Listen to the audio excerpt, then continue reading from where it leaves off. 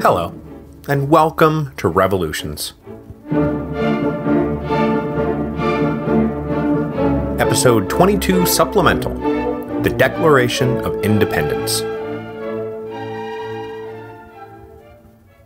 The unanimous Declaration of the 13 United States of America, in Congress, July 4th, 1776.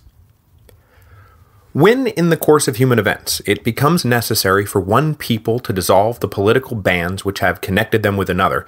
and to assume among the powers of the earth the separate and equal station to which the laws of nature and of nature's God entitle them, a decent respect to the opinions of mankind requires that they should declare the causes which impel them to the separation. We hold these truths to be self-evident, that all men are created equal, that they are endowed by their Creator with certain unalienable rights, that among these are life, liberty, and the pursuit of happiness, that, to secure these rights, governments are instituted among men, deriving their just powers from the consent of the governed, that whenever any form of government becomes destructive of these ends, it is the right of the people to alter or to abolish it, and to institute new government, laying its foundation on such principles and organizing its powers in such form as to them shall seem most likely to affect their safety and happiness. Prudence, indeed, will dictate that governments long established should not be changed for light and transient causes, and accordingly all experience hath shown that mankind are more disposed to suffer, while evils are sufferable, than to right themselves by abolishing the forms to which they are accustomed. But when a long train of abuses and usurpations, pursuing invariably the same object, evinces a design to reduce them under absolute despotism, it is their right, it is their duty, to throw off such government, and to provide new guards for their future security. Such has been the patient sufferance of these colonies, and such is now the necessity which constrains them to alter their former systems of government. The history of the present King of Great Britain is a history of repeated injuries and usurpations, all having in direct object the establishment of an absolute tyranny over these states. To prove this, let facts be submitted to a candid world. He has refused his assent to laws, the most wholesome and necessary for the public good. He has forbidden his governors to pass laws of immediate and pressing importance unless suspended in their operation till his assent should be obtained, and, when so suspended, he has utterly neglected to attend to them. He has refused to pass other laws for the accommodation of large districts of people, unless those people would relinquish the right of representation in the legislature, a right inestimable to them and formidable to tyrants only. He has called together legislative bodies at places unusual, uncomfortable, and distant from the depository of their public records, for the sole purpose of fatiguing them into compliance with his measures. He has dissolved representative houses repeatedly for opposing with manly firmness his invasions on the rights of the people.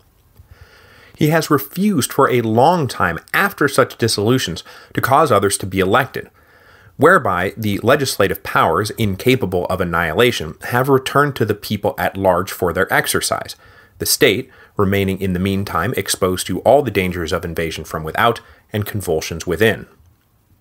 He has endeavored to prevent the population of these states, for that purpose obstructing the laws for naturalization of foreigners, refusing to pass others to encourage their migrations hither, and raising the conditions of new appropriations of land. He has obstructed the administration of justice by refusing his assent to laws for establishing judiciary powers.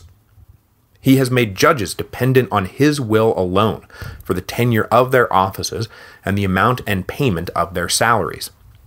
He has erected a multitude of new offices, and sent hither swarms of officers to harass our people and eat out their substance. He has kept among us in times of peace standing armies without the consent of our legislatures. He has affected to render the military independent of and superior to the civil power. He has combined with others to subject us to a jurisdiction foreign to our Constitution and unacknowledged by our laws, giving his assent to their acts of pretended legislation, for quartering large bodies of armed troops among us, for protecting them by a mock trial from punishment for any murders which they should commit on the inhabitants of these states, for cutting off our trade with all parts of the world, for imposing taxes on us without our consent, for depriving us in many cases to the benefits of trial by jury, for transporting us beyond the seas to be tried for pretended offenses, for abolishing the free system of English laws in the neighboring province, establishing therein an arbitrary government, and enlarging its boundaries so as to render it at once an example and fit instrument for introducing the same absolute rule into these colonies,